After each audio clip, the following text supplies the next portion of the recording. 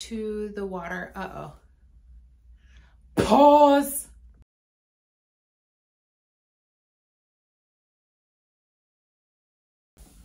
Welcome to the latrine. One of my favorite places, oddly enough, as it may seem, the bathroom is one of my favorite places. So, a little bit of backstory. When I was younger, I had to clean the bathroom because that's what the girl's chore was, right? And then I went to the military. I went to the Air Force. And I was a latrine queen. Out of nowhere, it was just like, that's your job. You make sure the bathroom is clean at all times. So, me being the person that I am, took it with honor. We made sure that it was clean all the time. I learned all kinds of tips and tricks and some things the hard way. And we won honor flight. So it was something that I took pride in. And the bathroom is always something that I like to keep tidy and clean and, you know, make sure that it does what it's supposed to do, aside from all the gross stuff that happens in the bathroom. So I wanted to share some things that I prefer in my bathroom and that I have, you know, picked up across the years. Things that make my life a little bit more luxurious than it could not be for very little. It's just a matter of knowing and not knowing. So stay tuned. I hope you enjoy all the cool things I have in my bathroom. And let me know what you have in your bathroom that makes you just feel, yeah. So first things first, brushing my teeth. Honestly, so again, some more backstory on my teeth. I'm very anal about my teeth. I have gone through braces.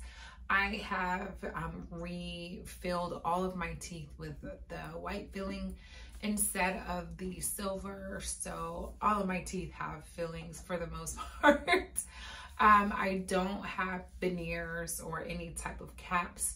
I have a couple crowns in the back, well, one crown really, in the back on a molar.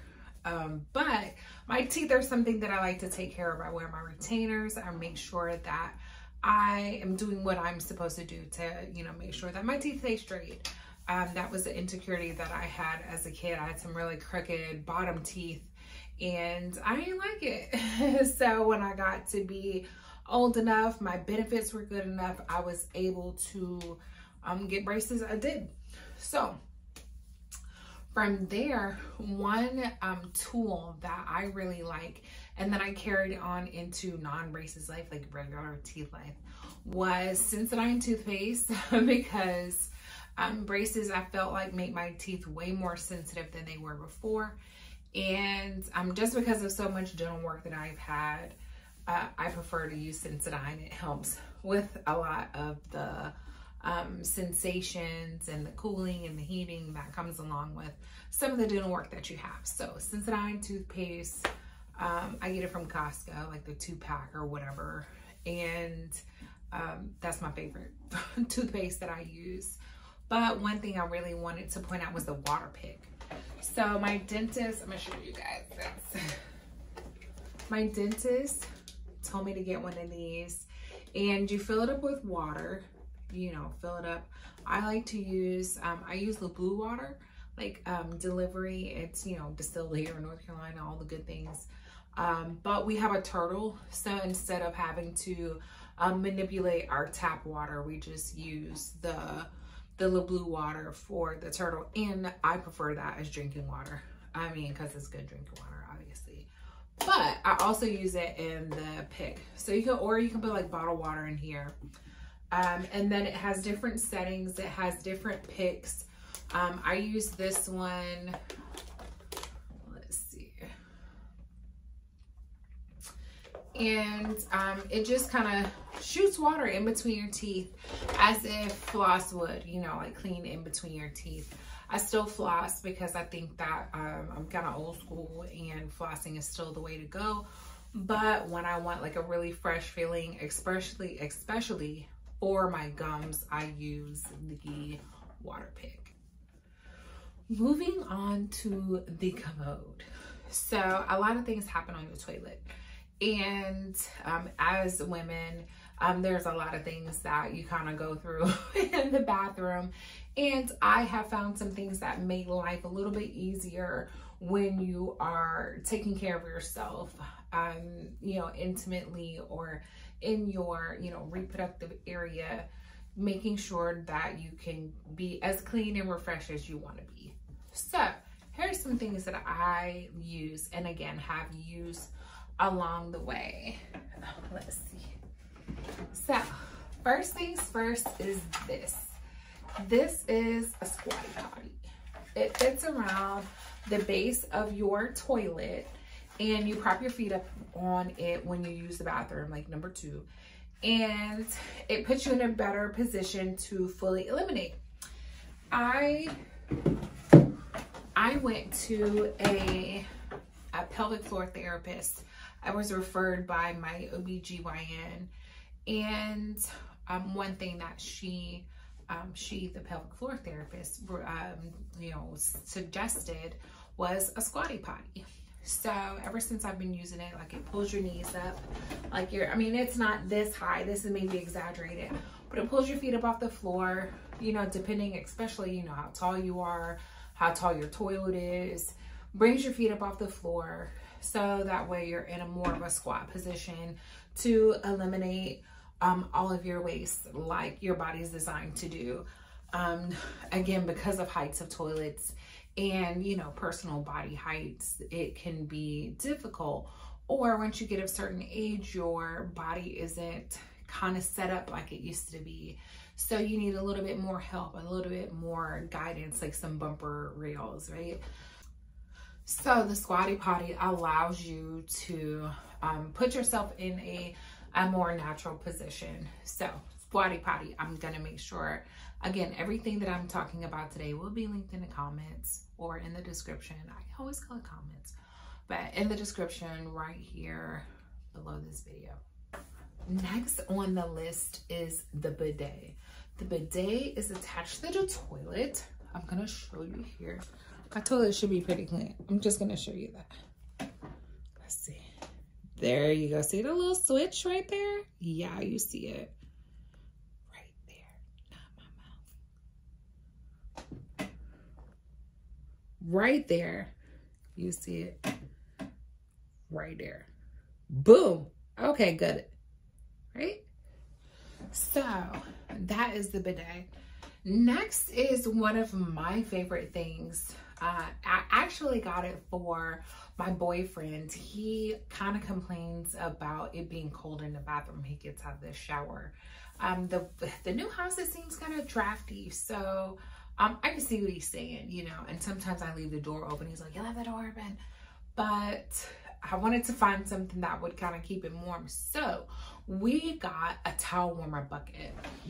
It's, I don't want to say it's heavy.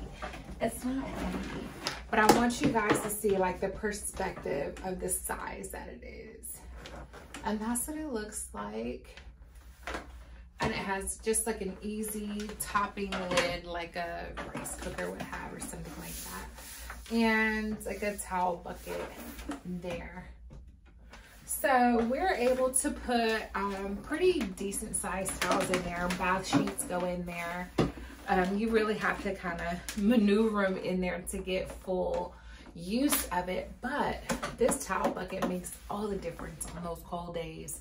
And your towels are warm. And I found out he was putting his pajamas in there. And I'm like, bro, that is so genius. Like, how you using it better than me? Like, how you bougier than me? You got your pajamas in here?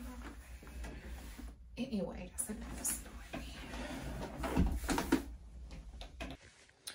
Okay, so I had to take y'all off the tripod for this part.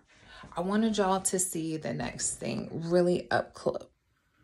All right, so we have really, really crappy hard water. And this is a water filter here. This filter is the water that comes, whoops, sheesh, out of the shower head. And the shower head is also something we replaced. And it has the detachable option and the different settings on both. And then that's really it for the shower. And this next thing I wanted to show you guys is this tray. It's a bamboo tray. It has an option for a stemmed wine glass. That fits right in there. It just slides into the sides of your tub and then holds your iPad or book or whatever you want while you're in the... So the next thing we have, it doesn't really belong in the bathroom, but we have it in the loft right outside of our room, is a mini fridge, like a little bitty baby fridge. And we just have like water in it. See, just water.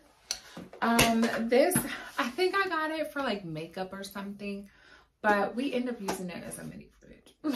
So this was something that I thought was really handy to put at the top of the stairs, like I said, right outside of our room, in the loft. So, I mean, I know it's not part of our bathroom, but it was something that we felt was like self-care or, you know, things in our bedroom area that would be very helpful. Last but not least was the HEPA filter.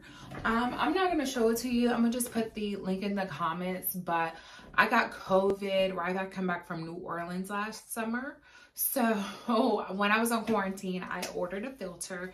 But I put it around the house every now and then, and sometimes I'll leave it in the stairwell because like food smells if we fry foods or if we cook something that's heavily seasoned.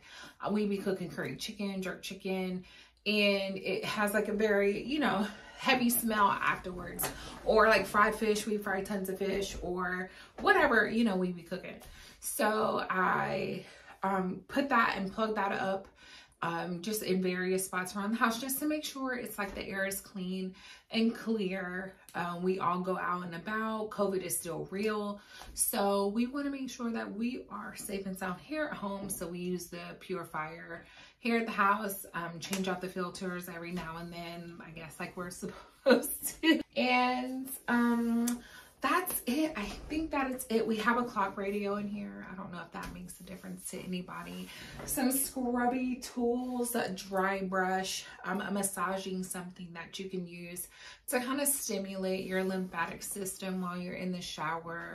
That's always good for you. So take care of yourselves in the bathroom, even if it is getting like a pack of bathroom wipes or a bidet. Like I said, everything in here is linked. It's all affordable.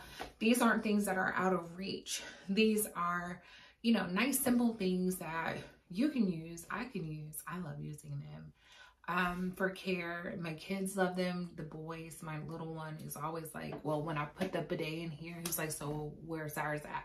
Because we used to have one at the apartment. He was like, so where's, we didn't get one in the bathroom. And then we use the bathroom downstairs more, I feel like, than the bathroom upstairs. So it could definitely get a bidet as well. So I'll probably put one down there too. But from there, I think that's it. I think that's all the cool things we have in our bathroom so far. If anything changes, I'll be sure to update you guys. Make sure you like, subscribe, all the things that happen in a YouTube video, and I will talk to you guys later. Peace.